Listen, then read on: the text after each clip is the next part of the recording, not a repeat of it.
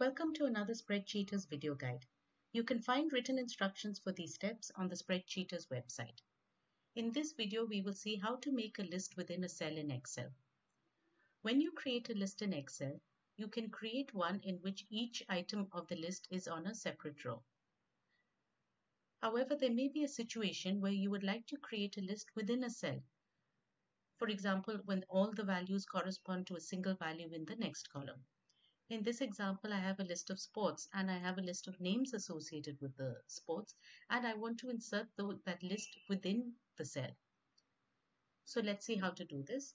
Select the cell and press F2 to edit the cell, or you can place the cursor in the formula bar and type the first name.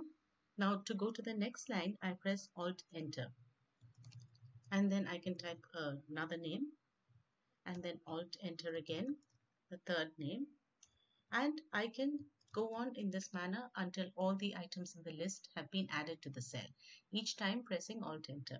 Once I've added all the values, I can just press Enter and the list has been inserted to the cell. This is how to make a list within a cell in Excel. Please read the appended article for further guidance.